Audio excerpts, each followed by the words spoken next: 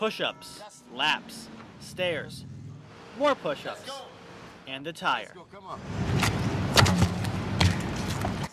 Sweat, determination, drive, and a knack for waking up early. All this is what defines the young men who have met at the Stamford YMCA at 6 a.m. every Monday, Wednesday, and Friday this summer to get one intense workout. The workout is part of the WISE program called Be Part of the Solution. Its mastermind is Frankie Trofort, a personal trainer who started the program as a way to keep kids focused on something positive.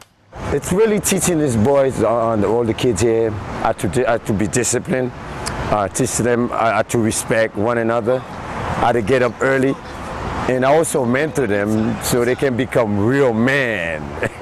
Trofort works his charges hard, very hard. Though the workout starts at the Y, it can finish anywhere in downtown, depending on how far the teens run, jump, climb, or haul the tire.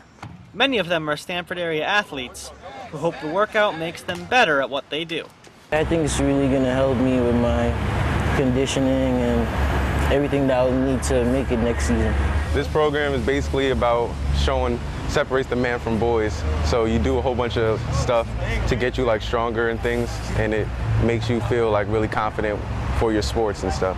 Program is tough, man. Good workout. Have to get up early, part mental, part physical. It's a good workout. Your whole body hurts and then you just want to take a nap. Very tiring, but in the long run, it definitely pays off. While he drives his students to the brink 3 days a week, Trofort keeps up a constant barrage of encouragement.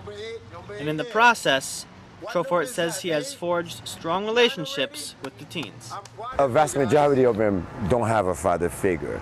So for me, this is huge to be a mentor, to be like a dad for them.